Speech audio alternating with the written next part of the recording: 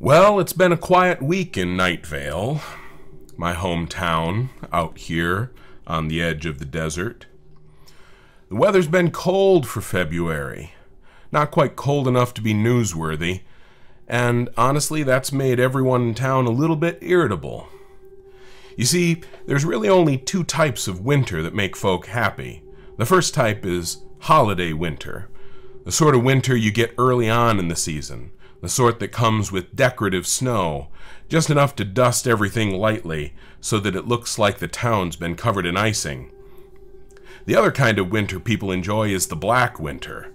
It has to be cold enough so that you feel justified complaining about it to your neighbors. You see, we're self-reliant folk here in Night Vale, so complaining is sort of a luxury to us, and anything that lets us do that without feeling guilty, well, you know, it's quite a gift. Unfortunately, the cold snap that just moved through was barely worth mentioning at all.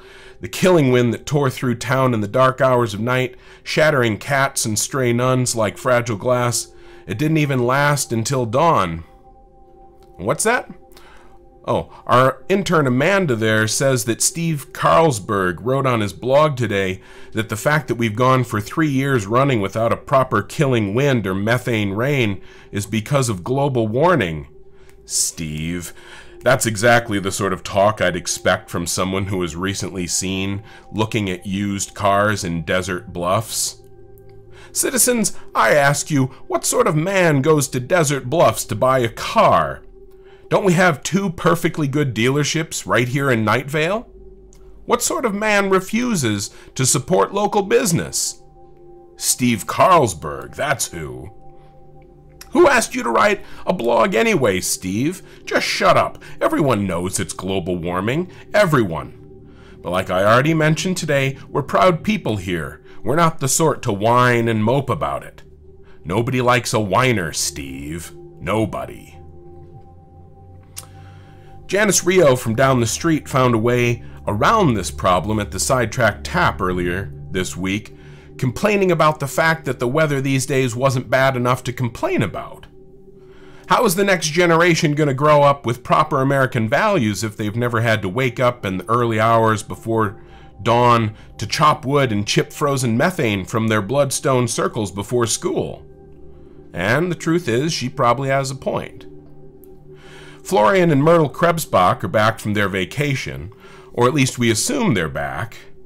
The Council of Elders issued a press release saying that they were back, and also postcards were nailed to the doors of all known family members, showing cheerful pictures of glowing iron brands that glittered eerily under fluorescent light.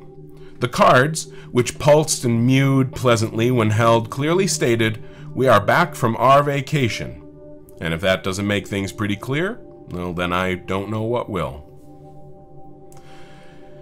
In the community calendar, Our Lady of Perpetual Responsibility is hosting their annual spaghetti dinner and bingo night.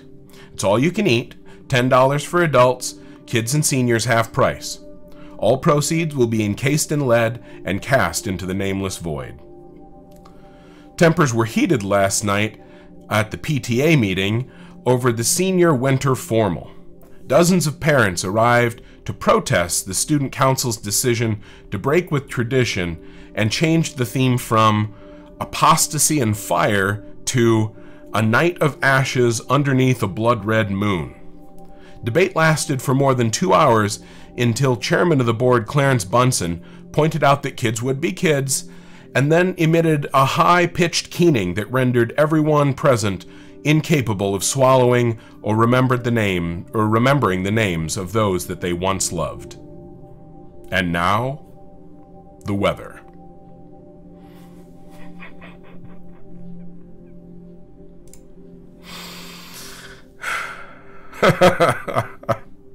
Okay.